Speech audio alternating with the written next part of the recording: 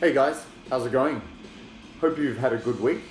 It's Friday again, so I'm back here with another collection video for you.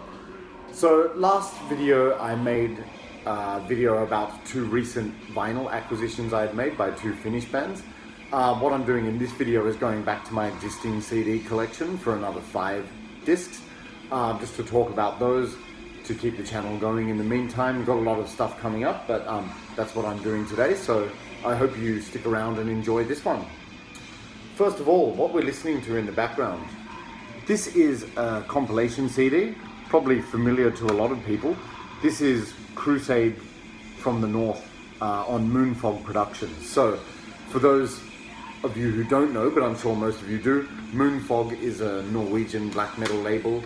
I believe it was or is run by Satir from Satyricon, and it signed a lot of, that label signed a lot of important bands, including Satyricon. So essentially this album, very old school release, I got it back in the 90s, I think in my late teens actually, when, yeah, like a lot of this music was still becoming familiar to me at that time. And I discovered a lot of new bands through this compilation at the time. So I'll just show you the booklet here.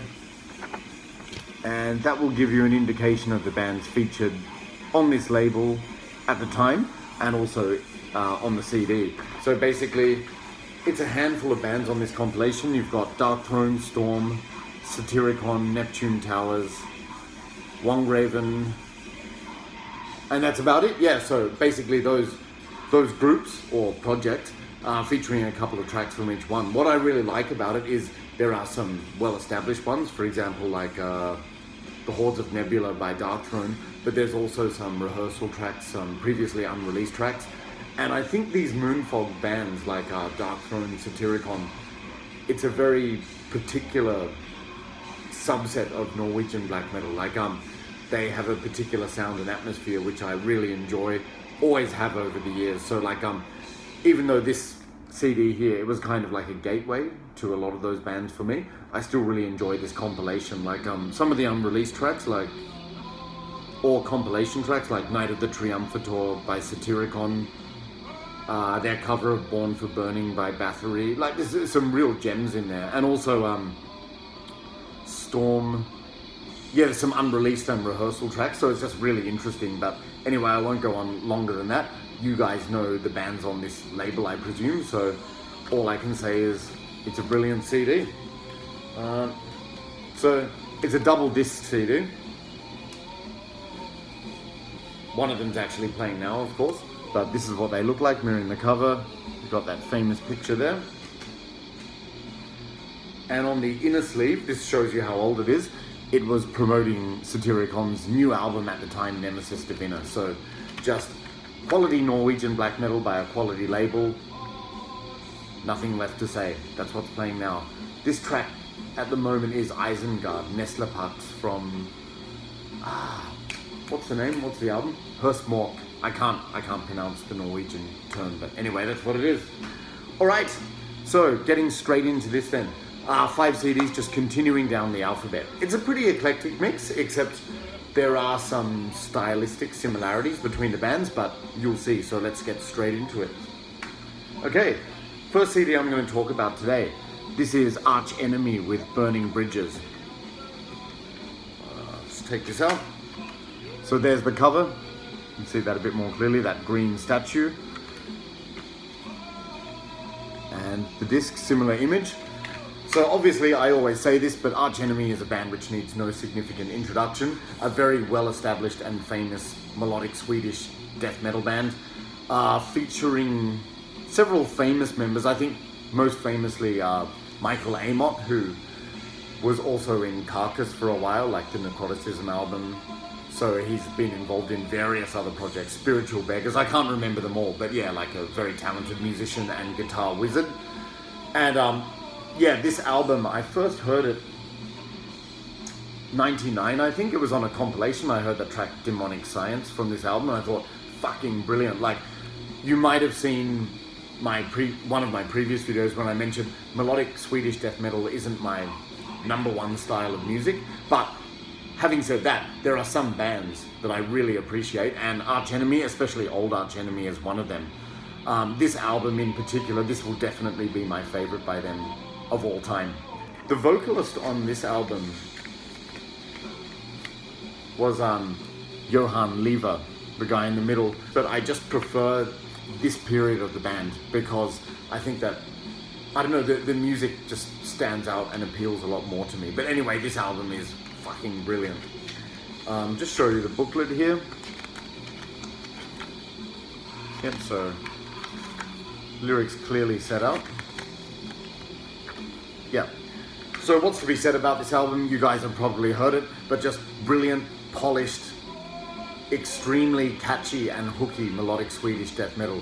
Like so many grooves on this album. It's heavy, brilliant guitar solos, amazing time changes, and it just all seems so effortless, like the way it flows together. It's just brilliant.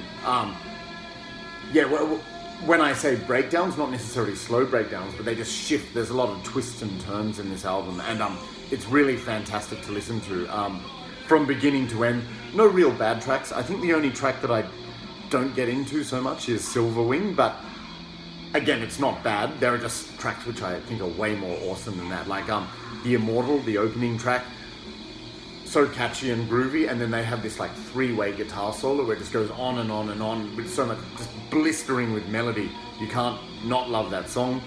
Also Dead Inside, just great catchy melodic Swedish death metal song. And when they have that shift to the breakdown, when they move into this mid-paced part of the song with the guitar solo, hooky as fuck, such a great song. Pilgrim, amazing chugging riffs in that song, and like that song is an anthem. You can just really sing along to it, just amazing. As I mentioned, Demonic Science was the first song I heard on a compilation years ago. Just really sort of stop-start riffing, and it's catchy, it keeps you interested all the time, and the vocals are really frantic and shouting. I remember like many years ago when I was listening to this at a party at home, my girlfriend at the time, she was going, "What is this music?" Because like the vocals kept becoming more intense, more and more like this heighten every time.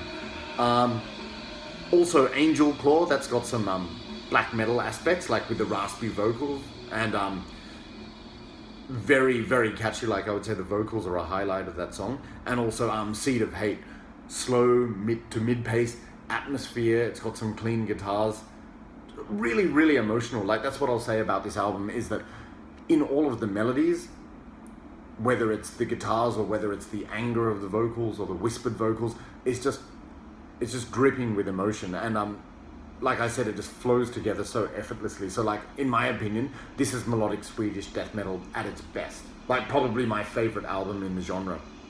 Now, of course they moved on later on with a new singer, Angela, and she stayed for a few albums, then they got another singer. To be honest, I much prefer this album to the subsequent ones, and I'm not saying that in a sexist way. It has nothing to do with the fact that they got a female vocalist. In fact, I like that novelty, but I just felt that this album was just way more interesting than later ones. But hey, that's just me. So let me know, what's your favorite Arch Enemy album? And if you've only heard later stuff, I strongly urge you to hear this one, because you're really missing out if you don't give their early material a chance, because I think it's even better, personally. So let me know, what's your favorite Arch Enemy album? Which ones do you like? Which ones don't you like? I'd be interested to hear. But if you haven't heard this one, I strongly recommend it. Brilliant for fans of melodic Swedish death metal. This is Arch Enemy with Burning Bridges.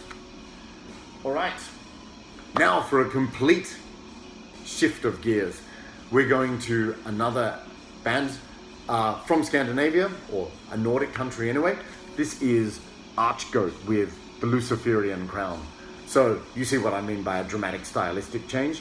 ARCHGOAT are a Finnish band, and they play what a lot of people like to label Black Death. It's a crossover of black metal and death metal. I've heard some people just label them black metal. Others I've even heard say it's just death metal. To me, it really is a crossover between those two genres, because stylistically, the guitars, they're very down-tuned and heavy and sort of groovy with a thick guitar tone. That's very death metal-esque in my opinion, but in terms of the lyrics and the imagery and philosophy, it's definitely black metal, especially with the fact that they use keyboards as well. So I think it's, for me, for my money, I would say Black Death is a good way to describe this band. But This is their most recent full length, and it's a brilliant one. Came out a few years ago. Oh, there's the disc. The way I discovered this band, I actually saw them live several years ago, and I'd never really heard their music. I'd heard the name because they're well established in that scene, but in 2013 they came to Thailand and they played a gig in a place in Bangkok called Udom Suk, which is on the outskirts of town, appropriate for a band like this because it was a very obscure location. And I was just blown away by how heavy and sick and extreme this band was. Like, I had never heard anything like it in my life. Like, the vocals extremely low and guttural, like death metal. The band looked frightening on stage, and it was just a mesmerizing performance, like almost ritualistic, I would say. And the interesting thing about that gig was the opening band was the Thai band called Surrender of Divinity. And they are sort of surrounded by some controversy because their lead vocalist, a few months after that concert, was murdered by some crazy obsessed fan. Very sad because that lead vocalist and bassist Avicii, he was just a great charismatic performer, and it's just really sad that some crazy fan had to go and do that. But that was the concert where I saw those two bands play together, so Surrender of Divinity and ARCHGOAT. But yeah, coming to this album, this band, they've been around since the early 90s, and then they took a long break because apparently they didn't like the commercial direction in which black metal was going, but then they reformed a few years later. And I'm so glad they did, because this band is like no other, in my opinion. I don't own all of their albums. I have some more on vinyl, but this was the one I started with, and I really, really like it. Based on live performances, I thought I've got to dig deeper with this band. So essentially, like I mentioned, it's very heavy, groovy, groove-driven guitars sometimes. They do have blast beats, but then they have breakdowns. And when I say breakdowns, I mean slow breakdowns. And but the guitar tone is so thick, it's so heavy, and it's got this really sort of sinister, evil, menacing sound. As I said, unusually for this genre, the vocals are extremely low and guttural, like death metal. But where it sounds like black metal in some parts is the fact that the atmosphere they conjure with their music, with those kinds of emotions and riffs, it sounds a bit black metal-esque. Also with the use of keyboards, which just heighten the atmosphere. So that melting pot, that mixture, I think is unique. Like, you don't hear this kind of stuff commonly. I think they take some influence from early Impaled Nazarene from Beherit, and I'm sure a lot of bands are in that camp, but yeah, all I can say is this band is amazing to me, and this album is no exception. Like, when I heard the first couple of tracks on YouTube, after seeing the concert, I went, okay, I'm gonna buy this. So fucking awesome. How many tracks we got here? 10, and they're all really good from beginning to end. This is a fantastic listen. My favorite tracks, there's so many, but basically tracks 2 and 3 are great. Jezebel's Black Mass Orgy, that's a little bit reminiscent of Impaled Nazarene with the animal samples and everything, like the goats and everything, but just really heavy, really catchy. And what I like about this band is they're also not overly technical. So like, there's nothing flashy about it. It's straightforward, but it's very competently played, but just heavy, brutal, menacing, and evil sounding. And when you see it live, it escalates that to another level, trust me. Other tracks I really like on this, so apart from the other two I mentioned, Darkness Has Returned.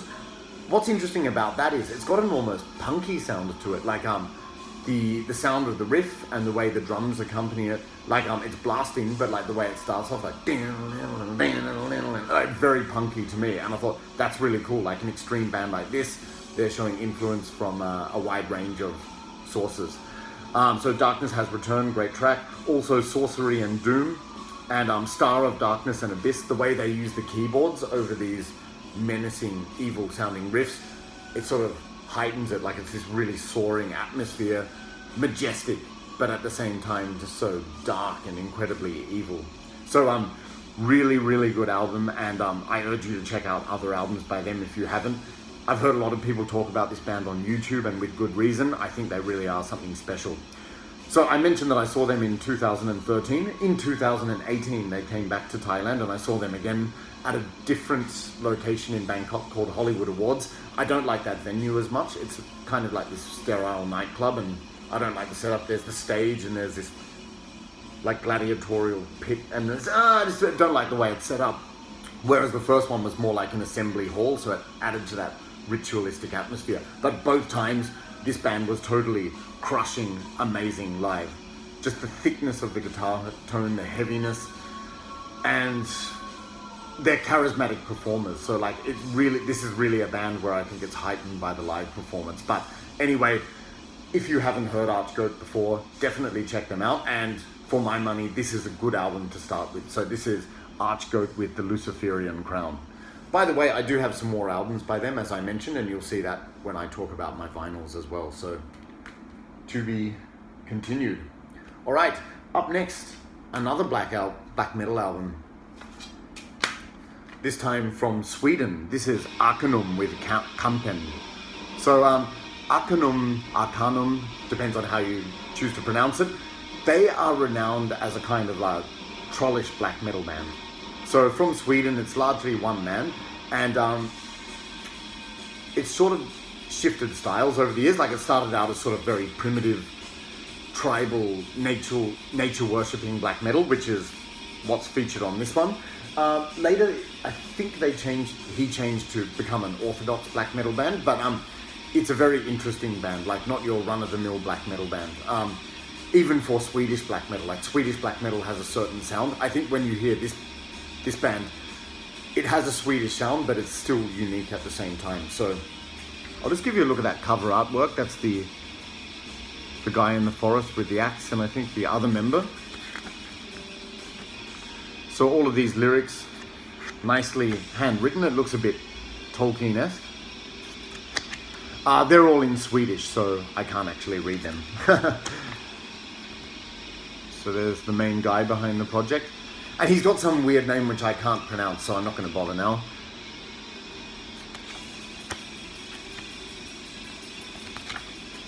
Yeah, but very nice booklet and nice atmospheric picture there. So you can sort of see from the artwork, there's this is actually a double disc album because there's a shitload of music on it. Yeah, and then you've just got the other side. Yeah, so how would I describe this band? Primitive, trollish, forest, in the depths of the forest, nature worshipping black metal. So it's got that kind of like a primitive garagey sound, like very raw, but not in the sense, these days, like, there's a million raw black metal bands out there. Like, I think they come a dozen, and a lot of them don't stand apart, whereas this band does. It sounds just sort of very rough, and the grip on melody is amazing. Like, it's harsh and rough, but at the same time, these melodies are so commanding, they're so strong. So definitely check this out. Like, I think this band they're quite well established overall, but I think they're underrated, and not enough people actually have listened to this, or maybe given it a chance. I could be wrong, but if you haven't heard them, definitely check it out. Now, this album, it's very epic. It goes for a long time. It is one of those albums in general where there are not so many standout tracks. It's that overall atmosphere and mood, but it's brilliant. Like, I've owned this CD for over 20 years. I still listen to it on a regular basis. Like, it's just one of those albums, the aesthetic quality. It makes me picture being in the depths of a Swedish forest, or, you know, like around a campfire in a forest, you know, some kind of ritualistic dance going on, something like that. It's very tribal, very primitive, but the melodies are just so striking. So the atmosphere is soaring, brilliant.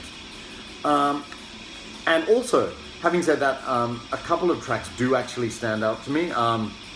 Probably my favorite on the album is Frana. That's track 2 on the disc 1. Just the chorus they do, they have this sort of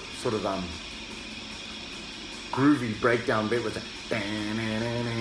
like a catchy riff like that, and it sounds like they're beating on some jungle drums or something. It's like Frana, like just amazingly catchy and tribal. So I really like that song.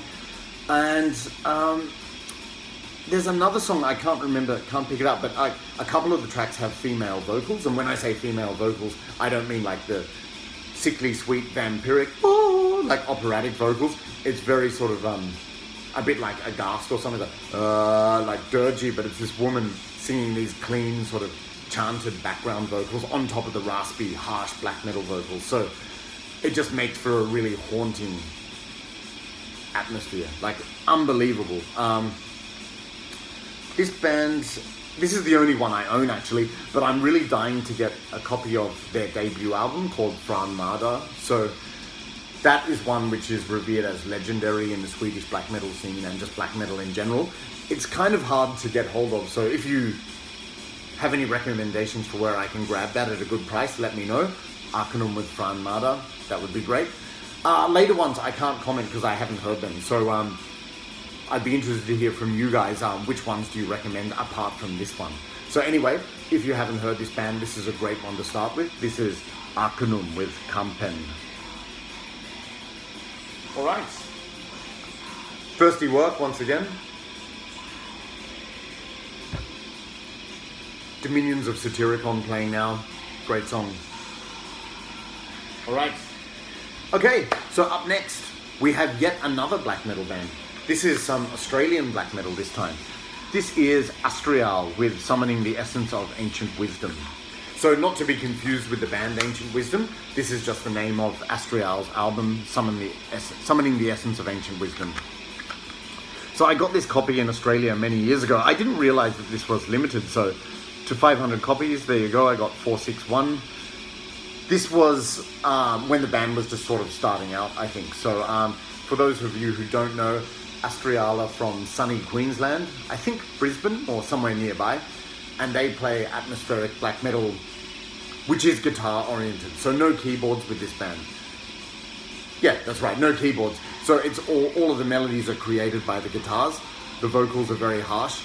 To compare them to some bands, I remember a friend I tape traded with, Sylvia. I copied her some stuff by this band, and she said they reminded her a bit of Windear, the Norwegian one-man black metal project. And also, they've got these kind of quirky melodies as well, and interesting time changes. So it sort of reminds me a bit, in that sense, not only of Windear, but also of Dissection. But they are certainly not a Dissection clone band, not like Volcandra or something like that, where it's basically mimicking Dissection to a T.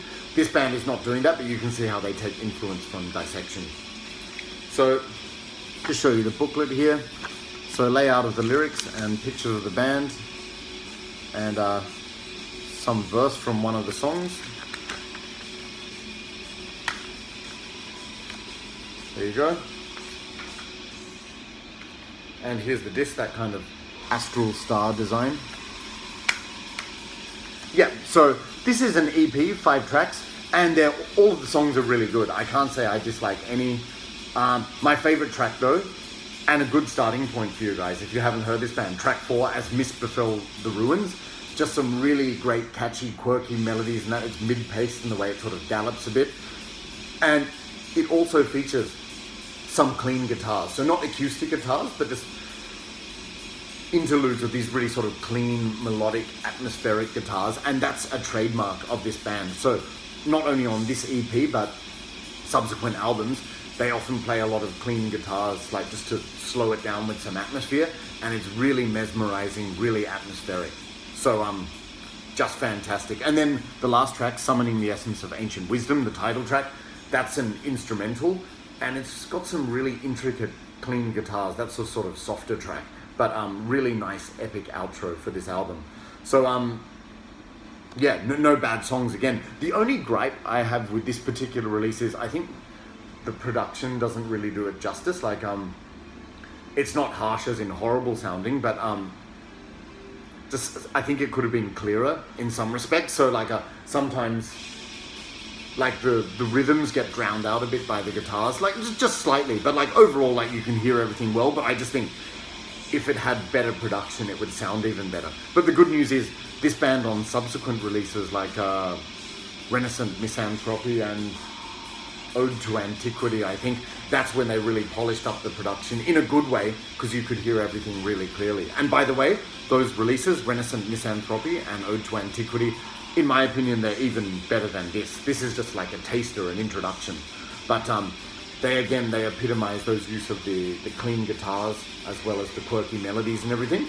And apart from musically, to give you some idea of what they sound like, the vocals sound a bit sort of like really raspy and snarled, a bit in the vein of Maniac, of Mayhem, like especially from, what's that album? Mediolanum Capta S, where it's like really snarled like that. That's what the vocals sound like. And this album features no clean vocals, but on subsequent ones they do. And those clean vocals and more atmospheric parts, they remind me a little bit of Enslaved or Ulva, and I love both of those bands, so can't go wrong there. But anyway, this is a great one to check out. If you haven't heard this band, I would urge you to listen to them, especially those other albums, but this is a great one to start with. That's ASTRIAAL with Summoning the Essence of Ancient Wisdom. Incidentally, when I still lived in Australia, I used to see this band perform live a lot. There was this festival that they had in Western Sydney, Bloodlust, which they held in Blacktown every year, and ASTRIAAL was sort of like a staple band of that lineup. But I got the chance to see them a few times, and it was really an amazing experience, like awe-inspiring to see them live. Great atmosphere, so check them out, ASTRIAAL. Alright, and we're nearly done with this video, just one more to finish off, and finishing with quite a famous one. We're shifting back to melodic death metal now, Swedish death metal. A band which is extremely famous, an album which is very well known. This is, of course, At the Gates with Slaughter of the Soul. So you will remember, if you have seen my previous videos, I mentioned that melodic death metal isn't one of my favorite styles. Only in the sense that I can appreciate it, but I think that especially a lot of those Swedish bands, they rip each other off. They all sound like clones of each other. So like there's no major distinction between the bands. But having said that, this is one of the bands which started it all. So At the Gates, as well as maybe Dark Tranquillity, these were the influential bands which really formed that style. And then other bands cottoned on and started copying that style. So I have to give this band credit because they have been highly influential and inspired that whole scene. And do I like this album? Yes, I do. It's not, but all I'll say is it's not one I'm reaching for every day, but once in a while I like it. I actually got this when I was shopping in Thailand. This discounted CD shop, the guy there, he used to do a pretty good deal. Like if you buy a few CDs, he'd throw in something for free. So he gave me this one and I thought, yeah, I should give it a chance. And yeah, definitely worth it. Like I've listened to this a few times before this video just to become reacquainted with it. And I do actually like it, like just all of those trademark classic melodic Swedish, I'm speaking German now, melodic Swedish black metal elements, Swedish death metal influences, which have made this a trademark of the genre. Yeah, so there's the despair. So what can I say about this album? It's melodic, it's groovy, it's heavy, the vocals are raspy, as are a lot of bands in that subgenre. Once again, for me, maybe it's my taste, but I feel that there's not a lot of standout tracks for me. They all sort of blend into each other. But again, if you're in the mood to listen to this, it's a great listen. Some of my favorite tracks, though, if I had to choose a couple, would be number 3, Cold. I like the interludes of the clean, somber sounding guitars, which are great. And also track 7, World of Lies, just got this heavy, mean, chunky riff in that and great groove. So just awesome. And like, when I'm in the right mindset, I'll listen to a band like this and actually really appreciate them. They are a good band. It's just that so many other bands have ripped off this style. So like, I feel like in Sweden now, like these bands are kind of like a dime a dozen. But as I said, this is the band that started it all. So if you're interested in melodic Swedish death metal and you haven't heard this band, you need to rectify that, because this is where it all started.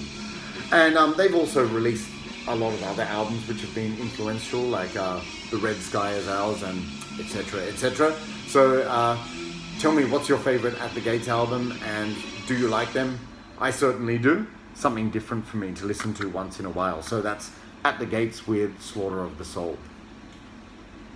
Okay guys, so that's it for this video. Just continuing down my list with the next 5 CDs.